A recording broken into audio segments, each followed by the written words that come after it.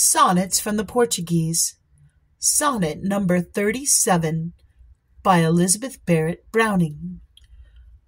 Pardon, oh pardon, that my soul should make of all that strong divineness which I know, for thine and thee an image only so, formed of the sand, and fit to shift and break.